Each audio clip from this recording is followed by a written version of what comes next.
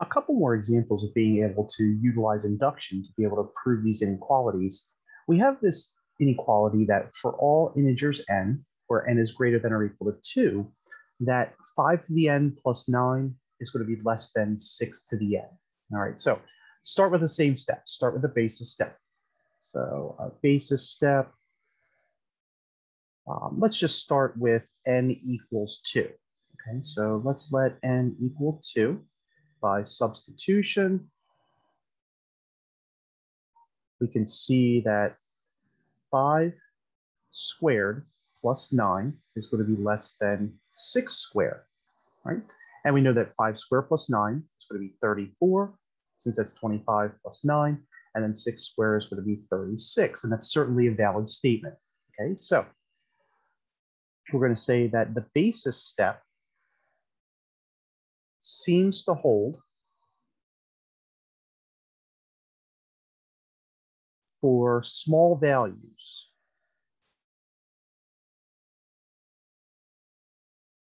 of n. All right. Now we're going to use the inductive step and assume that it holds for all n equals k, where k is an integer. Okay, so let's assume the inequality holds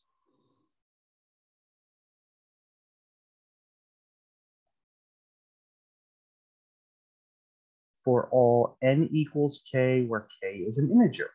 Okay, so thus what we're assuming by the inductive hypothesis is that 5 to the k plus 9 is less than 6 to the k.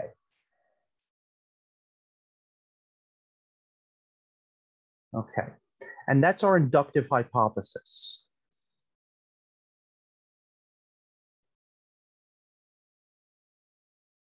And what are we trying to show? Well, eventually we're trying to show that 5 to the k plus 1 plus 9 is less than 6 to the k plus 1. That's what we're hoping to show. And we can't use substitution, okay, just like in the previous example with inequalities. So what we're going to do is we are going to build this. All right, so let's start with step 3 by just using this inductive hypothesis. Okay, so we're going to say for step 3, we can say that 5 to the k plus 9 is less than 6 to the k by induction. And then this is where we have to add something special to both the left-hand and the right-hand side to be able to get to 5 to the k plus 1 plus 9 less than 6 to the k plus 1. And here's what I'm going to do. I'm going to add 4 5 to the k's. All right, so I'm just adding this to the left-hand side. And to the right-hand side, I'm going to add 5 6 to the k's. Right. And some of you might be thinking, well, why would you even possibly start to be able to add that to both sides? Well, first of all, we're going to state that this is valid since 4 times 5 to the k is less than 6 to the k plus 5 6 to the k's. Or, excuse me, it's just less than 5 6 to the k's.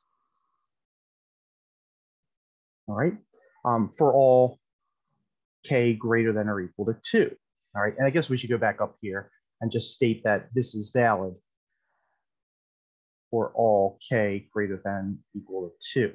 All right, since that was what we started with up here in our domain.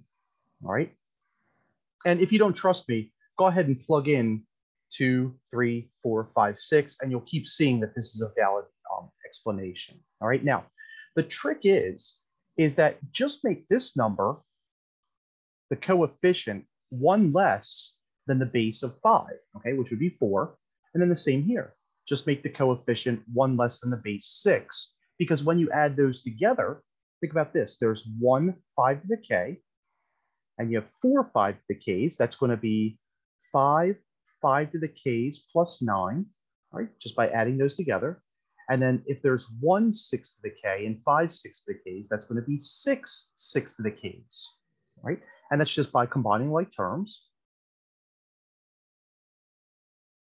And then finally, we can use the exponent rules just like we did before This is 5 to the first. This is 6 to the first. So this is going to be 5 to the k plus 1 plus 9. And this is going to be 6 to the k plus 1. Okay, and that's by our exponent rules.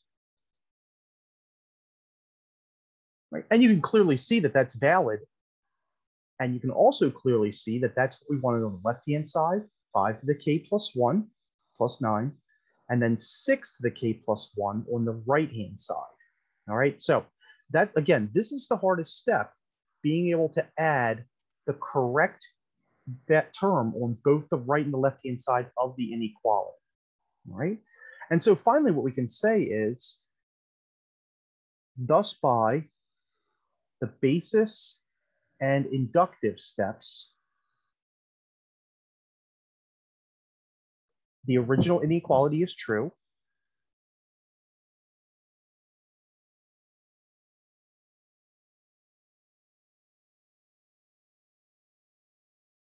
And hence, for all n in the integers n greater than or equal to 2, we can say that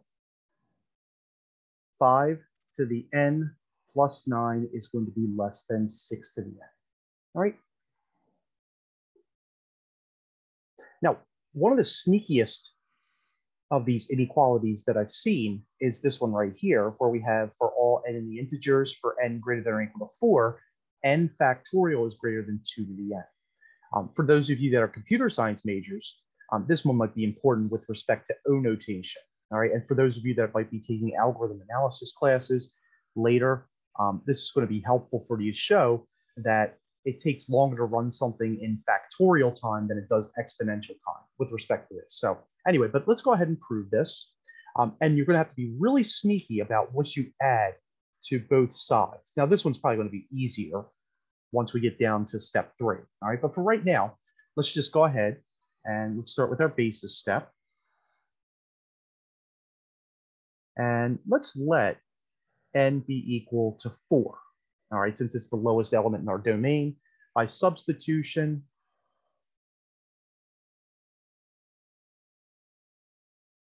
we get that 4 factorial is going to be greater than 2 to the 4th. All right, and we certainly know that 24 is indeed greater than 16. All right, so this implies that 24 is greater than 16, which is valid. Okay, so thus the basis step seems to hold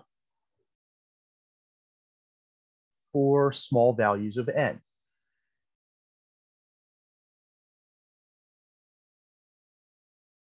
All right, now we're going to go ahead and assume that this is valid for all n equals k. So assume the inequality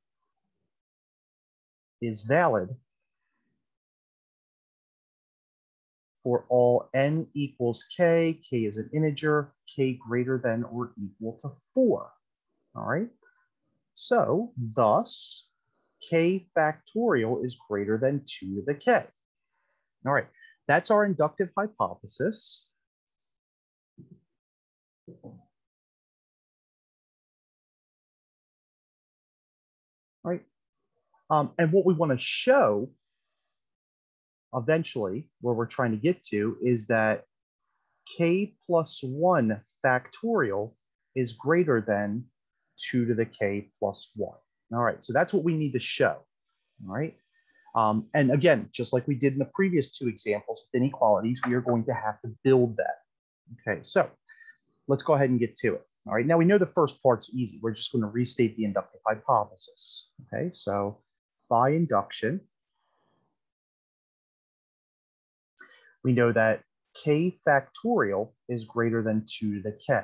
All right, now on the right-hand side, I'm pretty confident that if you guys have watched the first 2 videos with respect to inequalities, the right-hand side's pretty easy. Okay, so we're just going to add 1, 2 to the k. In fact, we've already done this one in example number 8 when we did this. All right, so and again, you just want to add 1, 2 to the k because it's 1 less than the base. All right, and that's how we're going to try to do this every time. So 1, 2 to the k, or you just call it 2 to the k.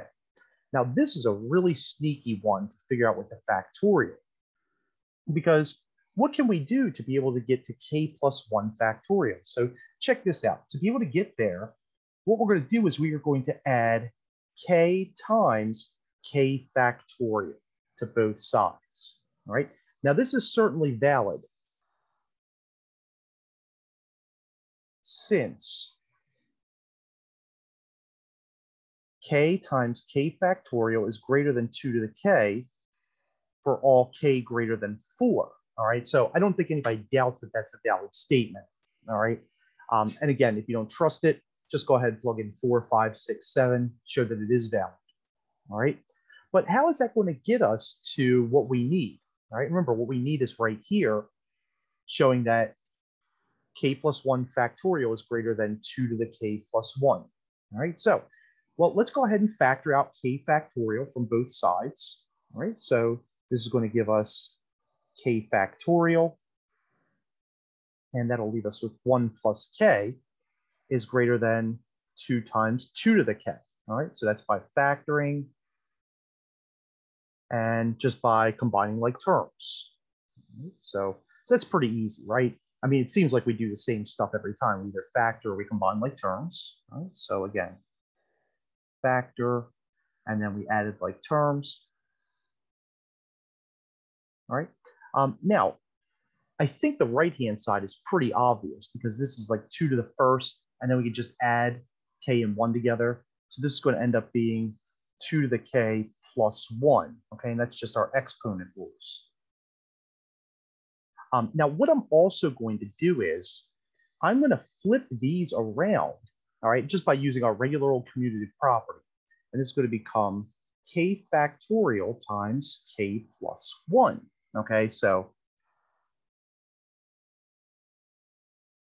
and you didn't have to do that, but that might help you to see that, okay, well, if I have k factorial and I'm multiplying by the next factor or the next term in the sequence of integers, then this is just going to turn into k plus 1 factorial. Okay, so for instance, if this was like 3 times 2 times 1 right here, and this was the next number up, 4, wouldn't this just be equal to 4 factorial? And that's exactly what happens with this. All right, and that's just by our rules of factorials. All right, so this is by our factorial rules.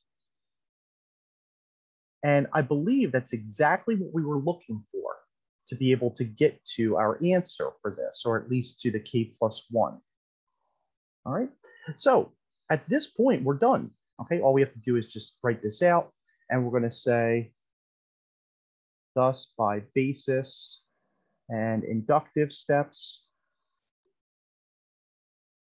the original inequality is true.